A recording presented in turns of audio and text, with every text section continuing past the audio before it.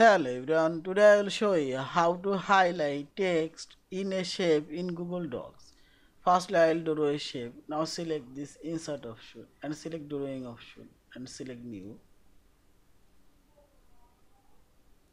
Now I will draw a shape. Select shape icon and select. I will draw this circle. Okay. And this circle, fill color white and border color this and border white.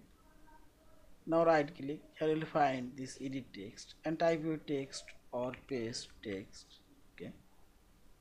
Now select your highlighted text and select this three dot option, and here you will find this highlight option and select your highlight color and see this text already highlighted, and highlight this text and select here. Yeah, also you can change this highlight color here.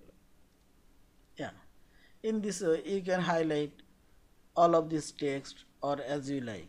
Now simply select save and close. Yeah, this is.